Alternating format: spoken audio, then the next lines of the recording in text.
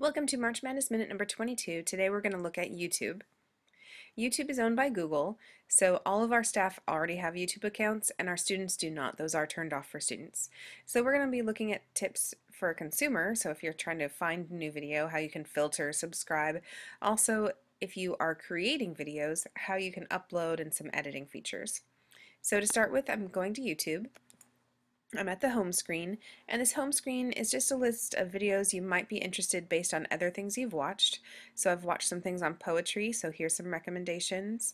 And is also going to mix in things that are popular on YouTube, and those may or may not be a great fit.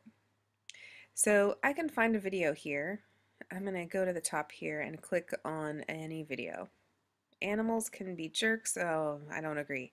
Faith in humanity restored. That sounds better. So there's some things I can do on this page. I can kind of skim it and see if there's something specific I was looking for. I can find it that way. There's our volume, but there's also, maybe I don't have time right now to watch the video, I can click watch later and you'll see added to my watch later list, and we'll look at where that is in a moment. If this is a really dense video with information, I might want to watch it in half speed, or if it's got a lot of information, I'm skimming for something really important, I can go to double speed and skim it until I find that information.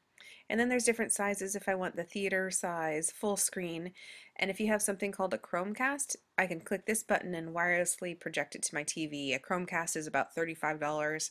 It looks like a big thumb drive, but it plugs with the HDMI into your projector or TV. If I really like this video, there's some other things I can do. I can click the thumbs up, and that's going to help it recommend other videos to me. And if I really like all the videos by this person, I can click the subscribe button. And now I'm subscribed. Sharing, there's a lot of different ways to share out information. I can just grab this link, put it in an email and share it. And let's see, this video was 8 minutes long. Maybe there's something at the 4-minute and 1-second mark. If I click on this, the end of my URL, it knows where I want to take people and it'll take them right to that moment. I really like the embed feature though. This link right here is called an embed code, and if you copy and paste it into WordPress, into your HTML tab, your video will show up right in WordPress, and so it's not a link taking your students to YouTube. The video will show up within your blog, and that way you're not going to have all the advertisements that are distracting or have students go down rabbit trails. They're going to stay right on your blog. So I'm going to go back to our home page. So we were just at the what to watch. My subscriptions, so I subscribed to that last person there. So these are new videos based on people I follow. So there's a stream of incoming videos. I also had a watch later, so I clicked on watch later. So these are all other videos that I've added to my watch later list. Now if you're looking for videos, I'm kind of interested in learning more about the Google On Air Hangouts. I can type that in and hit search, and it's going to bring me a list of videos. And you might want to check out filters, especially if you're looking at technology. You want to make sure you're not finding videos from 3 or 4 years ago. It could be really wrong information. I might want to find something from this year. And if I'm strapped for time, I might really just want something that's under 4 minutes that's going to get right to the point. So those are two filters that I often turn on. And now I can find a video that's under 4 minutes and very recent, and I can look that way. It's also good to see how many views did it get, and that might help you with its popularity as well. So the other part of YouTube is you can be a creator and you can post your information there. So I'm going to click on my channel, and here's some of the videos that I've created. So this is my stream, my home is the stream of my stuff. I can also look at videos to look at more videos that I have, and this shows some. I can look at all of them. And playlists. So playlists can be my videos, it can be other people's videos, or a compilation of both. Some of my playlists are private, like just things that I've liked automatically go to a playlist.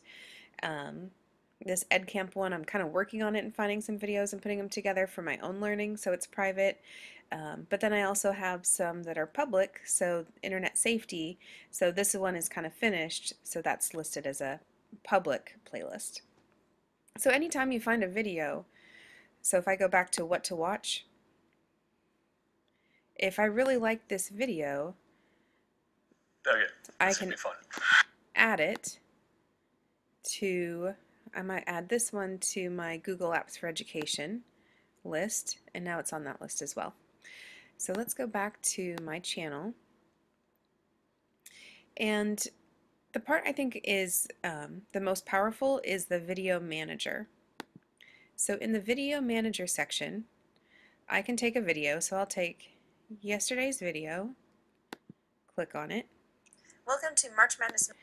And there's some things I can do. So information and settings, this is where you can make it public or private. So let's see, we'll go down to basic information. So you can name your video, give a short description, you can add tags so people can find it.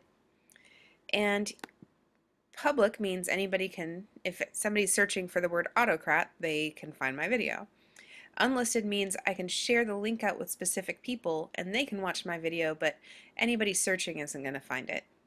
And then private means only I can watch that video. Here's where I can also add it to playlists. And advanced settings, you can list the category, where you were when you took the recording. There's some information here, but I don't think there's anything you really need to change. The other part that's really nice is enhancements. So I don't need to save these changes. Enhancements allow you to do all of your video editing within YouTube. So here I can take a portion and make it slow motion. I can take portions out of my video and trim it up. And I can even add multiple clips together and string them together into one video with this YouTube editor. There's also filters, other special effects. There's a lot of editing options right within YouTube. You can add audio, and the nice piece about this is it's going to be audio that is Welcome to March Madness Minute number free, 20. that you can use, and you're not going to worry. If you use something like if you use a song without paying for it, and you upload it to YouTube as background, your video is going to get pulled for copyright issues. Annotations allow you to add links within your video. So if I wanted to say, learn more about Google Forms, I could put a little link here and take people to another video. Or if you want to highlight something out, like a button to push, that's all going to be within annotations. You can add notes, text, all sorts of things here. Cards is something new they've just added, I think, within the last week. I haven't used that very much. But the information is good to know, so you have the right settings. Your enhancements are nice if you want to edit your video and you don't have other video editing software. That's a great place to go as well. So that's just a little bit about YouTube on creating and consuming, and I hope you enjoyed March Madness.